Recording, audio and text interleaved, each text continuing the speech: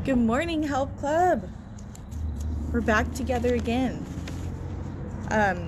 Sorry, I'm a little tardy. It's actually not normal of me to be tardy. I'm a late person by nature, but I try to get on here, to honor everybody's time. My husband is working from home, and so he is taking the space that I usually use to do these videos, and then my kids were all inside. And I just knew last time I did a video, they kind of barged in, and so I needed to find a new spot today. So this is my new spot. You're joining me outside. I live in Mesa, Arizona, and so it's actually a really, really beautiful morning here. The birds are chirping, like the sun is perfect. It's just wonderful. So for all of you living in the cold, I'm really sorry right now. I am really excited to talk about today.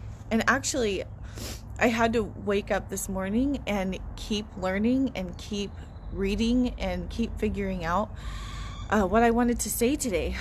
Because today was kind of, so I was trying to not, get into, I didn't want to go like too crazy deep with you guys today, but I wanted to represent what happened today really well, and I was having a really hard time doing that. There's so much good stuff packed in and heavy stuff, and so I think I have come to you today with what God has laid on my heart to share, and hopefully on this Holy Tuesday we can all just kind of take a minute to think about just what this week represents. And as I was reading and as I was learning, I was just thinking, this is a heavy week. It is a heavy week. Everything that Jesus was doing leading up to his death was so important and so big. And so I just want us to kind of like go into this time thinking about it in that way. And also just remembering that he is this gracious, loving God who did all these things. The heaviness of this week is because what he did represents something so life-changing, that we get to have eternal life and we are not separated from God because of what he did on the cross. And so as we're thinking about that today, just let those reminders just settle into your heart. Know that Jesus loves you. Know that everything that he did was a part of his bigger plan to restore humanity, and his bigger plan to come back and to rescue us once again. And so so before we go any further, I just want to pray. Would you guys pray with me? Lord, thank you so much for today. God, we pray that we will remember what Holy Tuesday represents.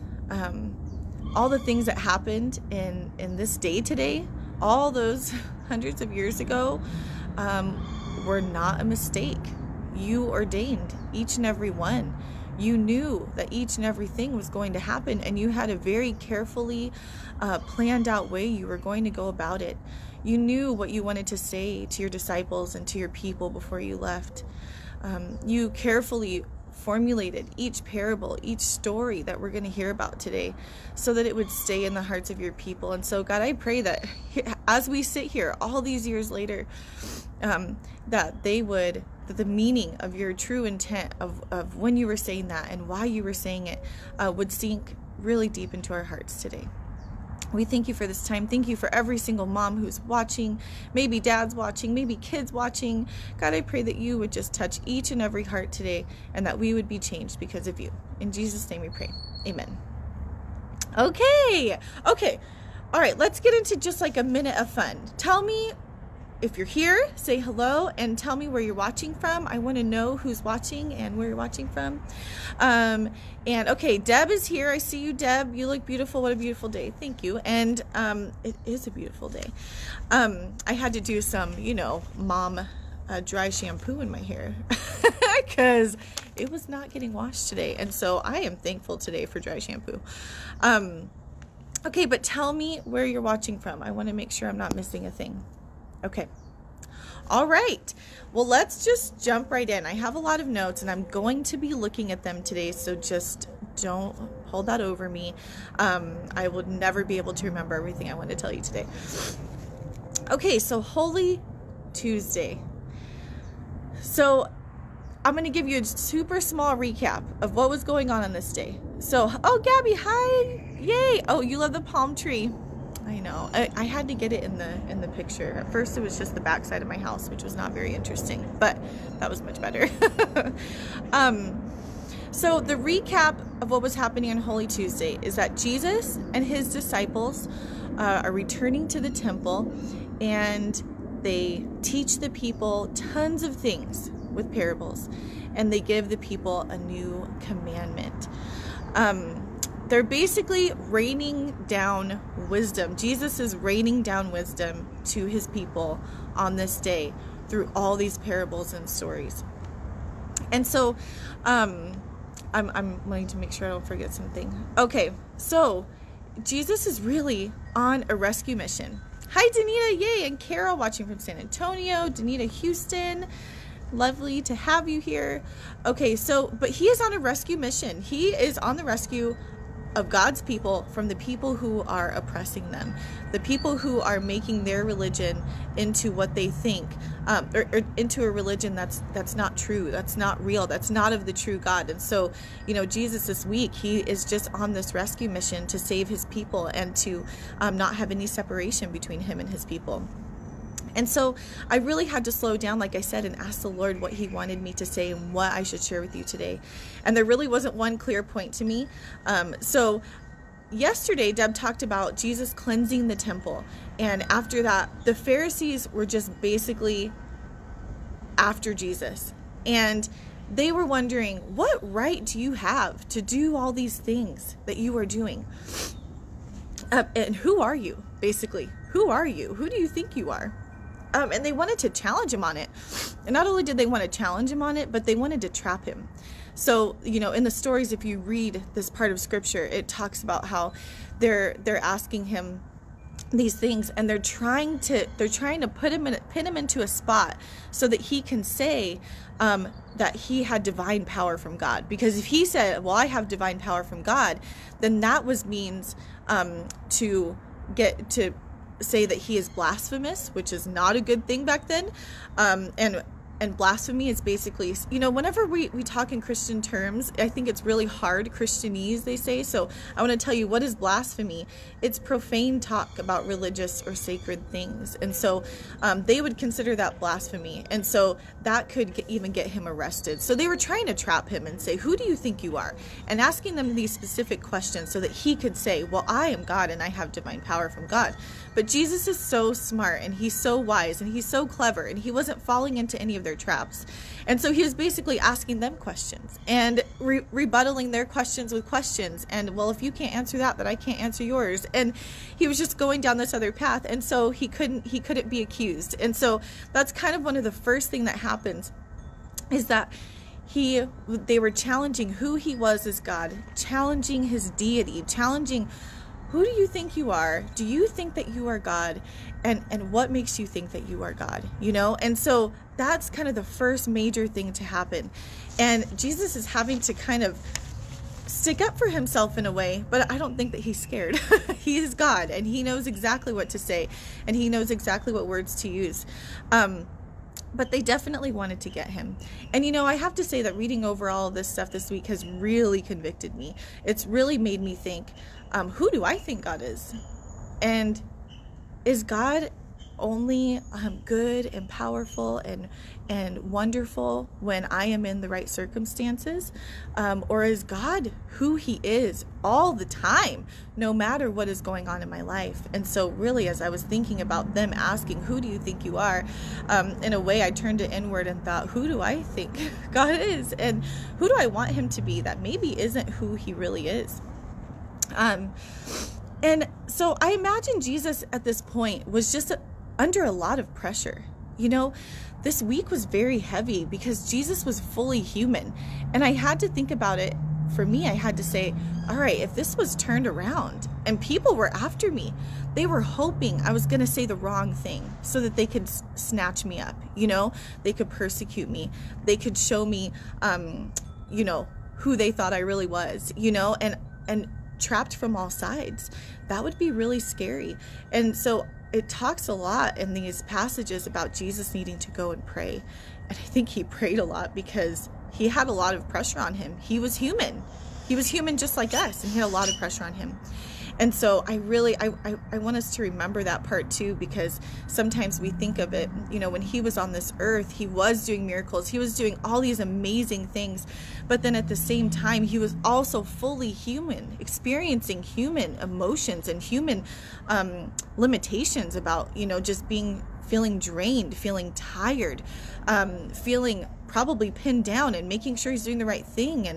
And so I just imagine him being in that place, and it just really makes him that much more relatable to me. And the second thing that was happening on this day, big thing, was that they were trying, like I was saying, to discredit his power. So not only were they questioning who he was and why he thought he was God, but they were trying to discredit his power. And basically from that point, when they couldn't pin him down, when they couldn't get the answer that they wanted out of him, they were on a mission, and their mission was to get rid of Jesus of Nazareth. Whatever means possible, they were going to make it happen. And so everybody was against him. And I can't imagine how, this part, how heavy that must have felt. Like, okay, you thought it was bad before, now it's going to get way worse.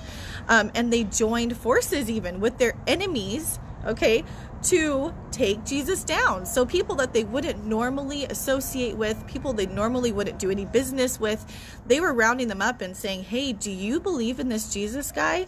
No? Okay, great. Let's take him down together. And so they were taking him down together, and they were on this mission. And so, for a second, just imagine that feeling. What if everybody was against you? Truly, you absolutely knew it 100%. You weren't just being skeptical, the people of the world, but you knew absolutely that everybody was against you, and how that might feel.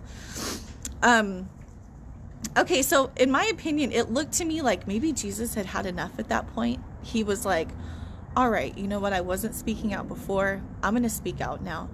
And so he did. He had to speak up, and he wanted to tell these religious leaders of the time that their religion was backwards, that what they were doing was backwards. Like, hey, you think that you're doing the right thing and worshiping the true God. I am the true God. I'm here. I'm the Messiah. I am here in the flesh, standing right before you, and you don't see it. And what you're doing at your religious services is not right, and it's not what you should be doing. This is not the heart of God. This is not. So Jesus is speaking out against them. He's addressing their false religion and practices.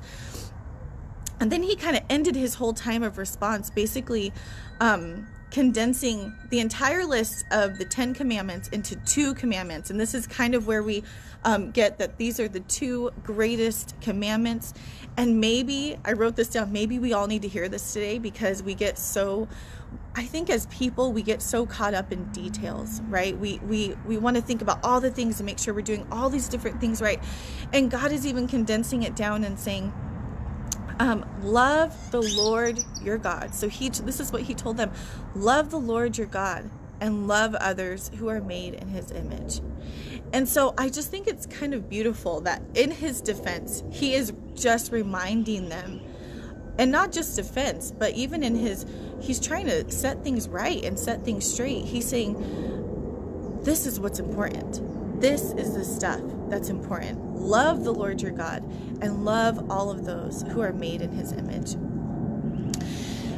And if I can, so I am not a Bible scholar at all. Okay, I've just been doing a lot of different research and trying to find out different things, and so I'm working on opinions here. But I think that one of the saddest parts that happened on this day is that just the feeling that God had of Israel losing their faith. It's like if you were building something, and you were charged to build something, and you as the master builder, you put a bunch of people in charge, and they decide, and you went away, and you thought, okay, they're going to build this thing up, and they're going to do it the right way. I laid out these specific instructions for them. I told them exactly what to do. I gave them the pitfalls. This is what could happen. Do this in that case. I gave them everything they needed to build this thing perfectly. And then you came back, and they thought, you know what, you had some good plans, and we had a couple of things that we thought were a good idea, and we did most of those, but we're just leaving out some of this stuff. We don't like that part.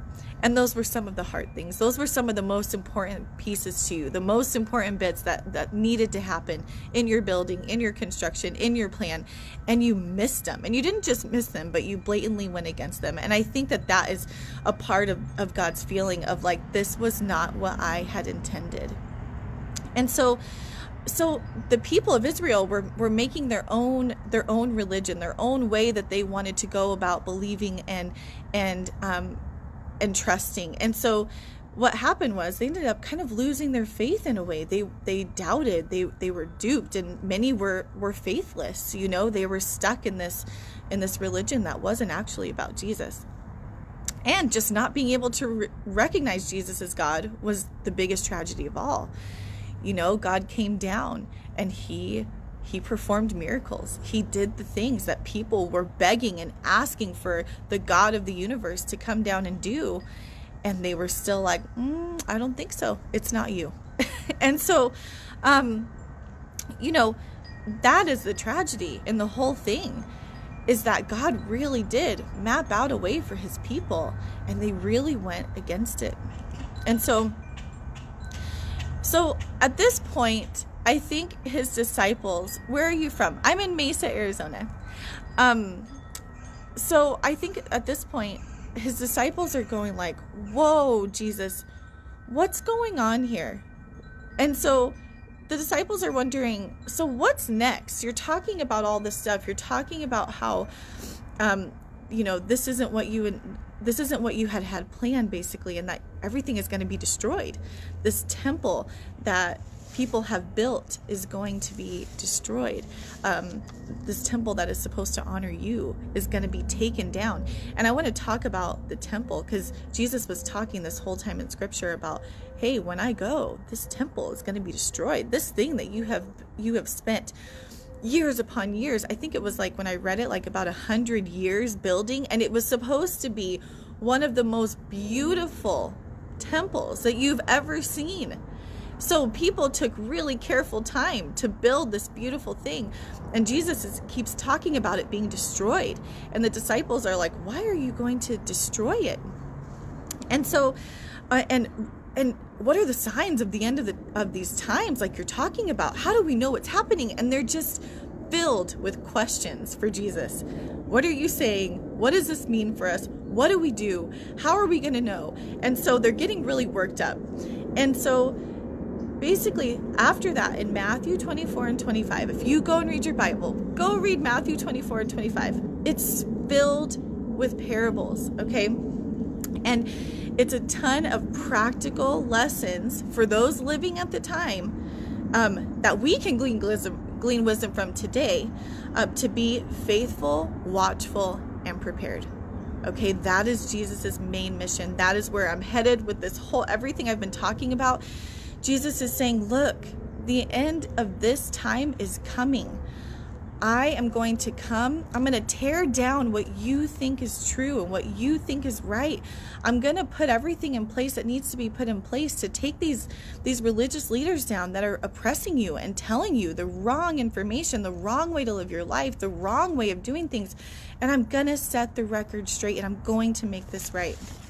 And so he talks in parables, and in those parables, he talks about being faithful, watchful, and prepared.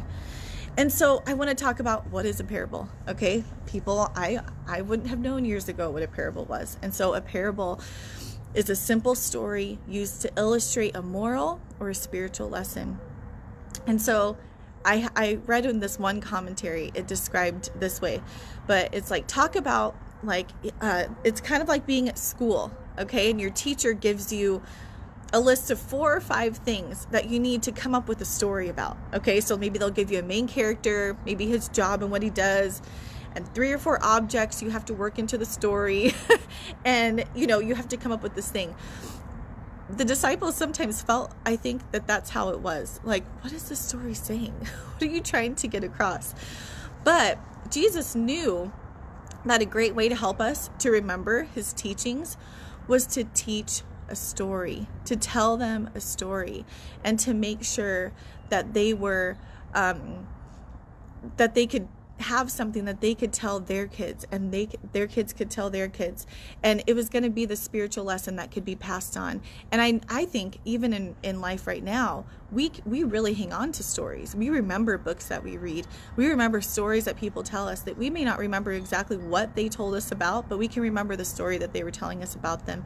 And so that's just the value of all these parables and all the ways he was trying to impart wisdom to his disciples. And so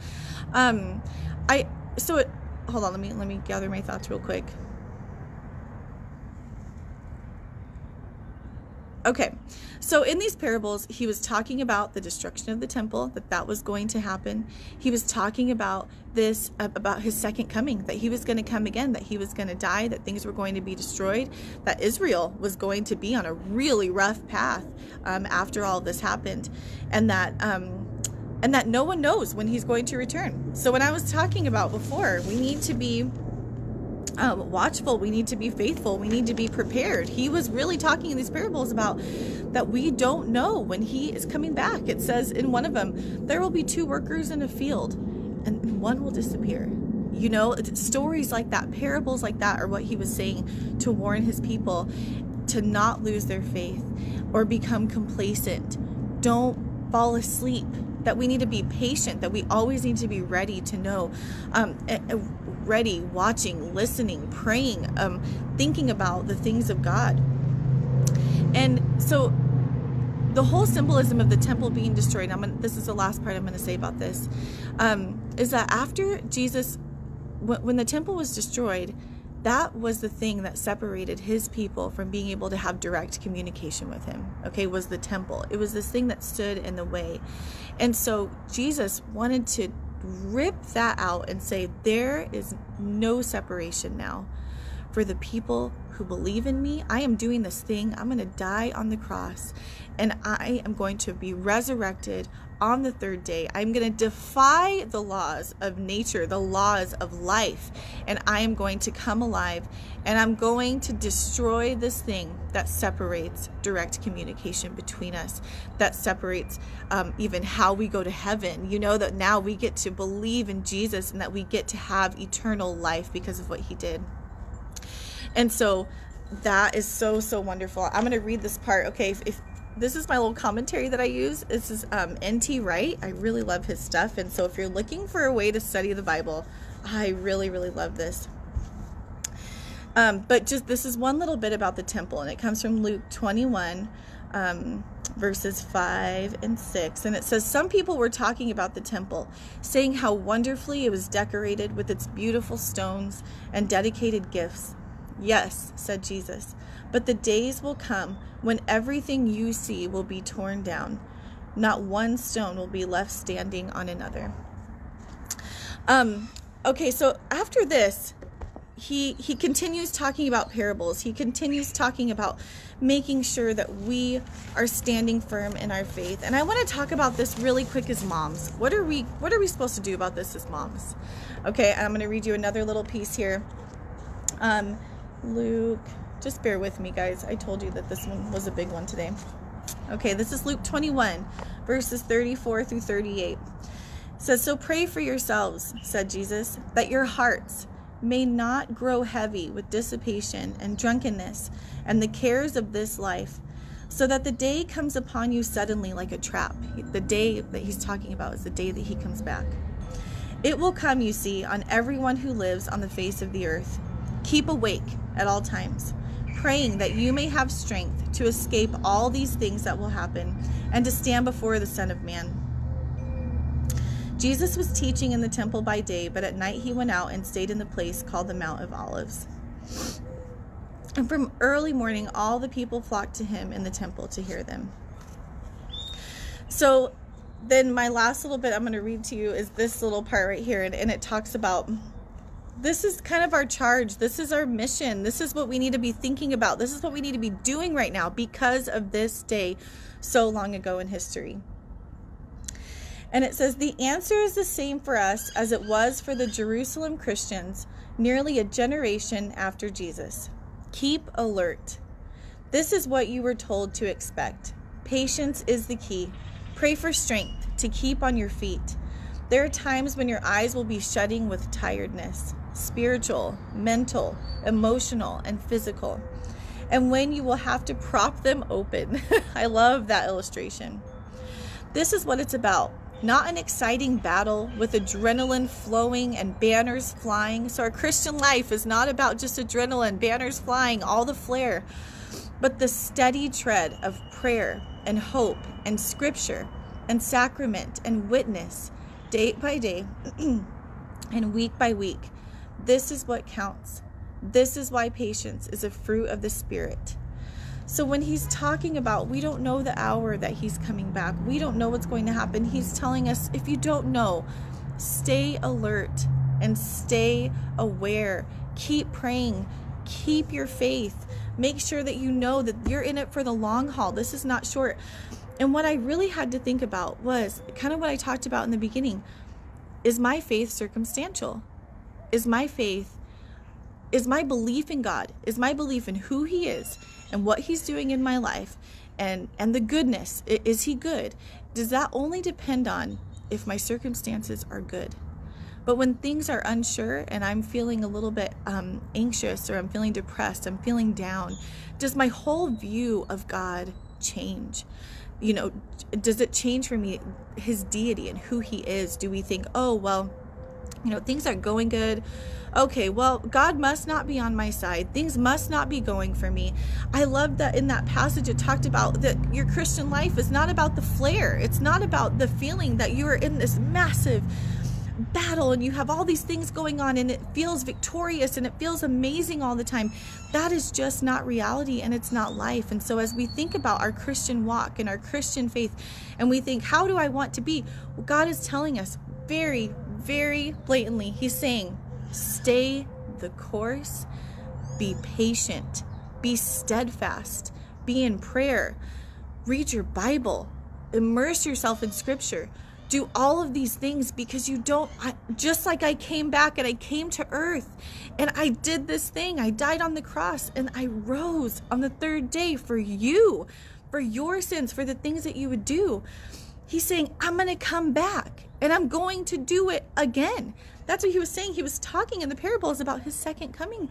He was saying this is going to happen. And so it has to be real to us. We have to be thinking, what does this mean for me? And what am I going to do about it? And what we're going to do about it is, while we're in this whole time of trying to figure out this COVID-19 and or take it beyond that. Okay, not this sickness is going to come and it's going to go. It has an ending, everybody. The sickness has an ending. And so as it goes, and as the next thing hits us, the next circumstantial thing that shakes our faith, that makes us unsure, that makes us uneasy, that makes us anxious, we need to be thinking, what are we going to do about it? We're not going to lose our faith. We're not going to let these things shake us. We're going to be steadfast in prayer. And I wanted to tell you one thing. Keep teaching your children about the Lord, even if you don't know what to say. Even if you have no idea what you're talking about, open up your Bible and read to them scripture. At night before they go to bed, read scripture to them. Even if you don't even understand what you're reading about, God is in the business of changing hearts. And so if you read scripture to your kids, you talk to them about what you're learning about. Talk to them about God. Talk to them about the sky. Talk to them about, look at today. Look at this wonderful, beautiful day. Look what God did. Remind our kids that God is alive, that he is real, that he is present, that he is working, and that he's in everything. And it is going to encourage them as little disciples to go out and to do his work, because none of us know when he is coming. And so if we are training our minds to be in this for the long haul, we're not going to be shaken by our circumstances. We're not going to be shaken about what's going on in our life. God is always the same. He's never changing. He is always, always for us. And so as we're thinking about that, teach your kids about it. That's what it means for us as moms. Teach your kids about what you're learning. And then first and foremost, be learning. Be submerged in the Word. And the devil would love for us to fall asleep. He would love for us to become complacent. He would love for the things of this world that get us upset. He would love for us to have those things drag us down. He would love for our faith to get cold and silent. And so you know, as we take this charge from Jesus, he's saying, don't be silent. Don't be complacent. Don't be quiet. Don't. And the other thing what we do is we a lot of times don't want to think about the ways of God or the things of God or maybe what he has for us. We go to blogs. We go do a Google search online. We don't go to the source of peace. We don't go to the one who created us, who knows us, who understands our longings, who understands our sadness, who understands our circumstances better than anybody else. We don't go to him. We go to all these other places and we stay distracted. And when we stay distracted, it keeps us complacent in our faith. Our faith can't grow. It just stays. It stays at some level that is not helping us. And God wants to help us, and he wants to comfort us, and he wants to be there for us. And so if we don't even go to the source, if we're not even going to him, you guys, this whole day was about him breaking the barrier and saying, you don't have to go to some priest. You don't have to go to somebody in order to talk to me. I'm right here. You can talk to me any minute of the day, any time of the day. You can talk to me when you're happy. You can talk to me when you're sad. You can talk to me when you're mad. You can talk to me anytime because I tore down the very thing that separated us. And so we need to be taking advantage of that. And we need to be Christians that are not shaken. And we need to be spending time with the Lord so that he can work on our hearts and root this deep, deep faith in us that will not be shaken by anything. And so I think I have one more thing to say. Okay. So, a couple points. I want you to remember, God is bigger than coronavirus. He's bigger. Okay. So if you're feeling nervous about that, don't forget you can lean on him, that you can trust him in this time. And a personal story that I'm going to end with is a couple of weeks ago, I was feeling kind of down. Just like, I think it was all the stuff had just happened with all the sickness coming out, and I was just feeling uneasy. And I started reading. Okay, I was the Google person. Okay, I just started Googling what's happening now, how many cases are there, what's going on, and then I would kind of take a break, and then I go back to it, and then it was like it was taking a toll on me though, and I wasn't exactly like super worried. It was that my mind was so distracted. And I remember sitting there one day just thinking like, ugh, I just don't feel good. I feel gross. I feel like this level of anxiousness, this level of anxiety. And God totally was like, knock, knock, knock. Hey, Krystle, I'm here. Do you want to come talk to me about any of this stuff? Do you want to spend some time with me? And I remember hearing that very clearly. And I'm just going to be so honest with you guys. I was like, don't want to. I don't want to do that right now. I'm not in the mood. I don't know if I'm in the mood to open up my Bible and read it right now. I'm not really in the mood to pray. I'm not in the mood. And so I rejected his loving invitation that I felt very clearly to come and spend time with him. Well, the next morning I woke up and I felt the nudge again, go spend time with God. And so I did. So I listened and I went and spent time with the Lord. And let me tell you what, every single thing that I was feeling, the ways I was feeling anxious, just the nervousness that I was feeling about just changes and feeling sad for people, you know, and that hasn't gone away because there's a lot of sadness happening right now. But I will tell you that he put my heart at peace, and it wasn't something profound that I read. It wasn't some like holy revelation that came upon me. It was nothing beyond the fact that I was just spending time in God's presence. That was it. I don't know what I read that day. I don't know what he told me that day. I can't even tell you what it was, but I knew that a change had happened in my heart because I had spent time with him. And so if you are sitting here today and you're like me and you were feeling nervous or you're feeling depressed, you're feeling sad, you're feeling uneasy about just days to come, go sit in the presence of Jesus. Sing worship songs to him. Sing worship songs. Put them on in your car. Put them on in your house right now. And have your Bible open all the time. And as you pass by, just read a scripture. Read one little scripture. And think about memorizing it for the day. When you become anxious, decide you're gonna memorize a verse. And every single time that anxious thought pops in your mind, you are going to say that verse out loud. Okay, so that is my charge to us as believers today. We are not going to fall asleep. We are going to stay faithful. We are going to stay trusting in the God who loves us and the God who made a way for us. And circumstances just like the temple, you guys, just like the temple, he destroyed the temple, this beautiful thing that people held in high regard. This was it. This was beautiful. This was the thing. You know what I mean? Like, this was the way to God. God was like, in a day, that is going to be destroyed. That will be no more. I am going to destroy it. So whatever it is in your mind that you are holding up, this is the thing. This is the thing that has to be this way because look, it's great and it's beautiful and it's perfect and it's wonderful. And this is the thing. This is what it has to be for me. Whatever that thing is in your life, remember that God, he is the one. He doesn't want anything to be getting in the way of us and him. So if there's something in your life right now that is preventing you from being with him and sitting in his presence and standing near him, he wants to get rid of that. And that also that we need to lean on absolutely nothing else in this world except for Jesus. That's it. And so, okay, I'm going to go before I probably keep you guys here for like another 45 minutes. But I hope that you gleaned a few things today from Holy Week, Holy Tuesday, and go read those parables, Matthew 24 and 25. Go read those and just go see what Jesus was saying to his disciples through all these stories, and pass a couple of them down to your kids while you're at it, and just keep the faith and stay alert, and let's stay strong. Okay, I'm going to pray to end our time, and I hope that you guys have a wonderful day. Lord, thank you so much for this time, and thank you that we just get to think about you and really just dive into what you were doing and why you were doing it.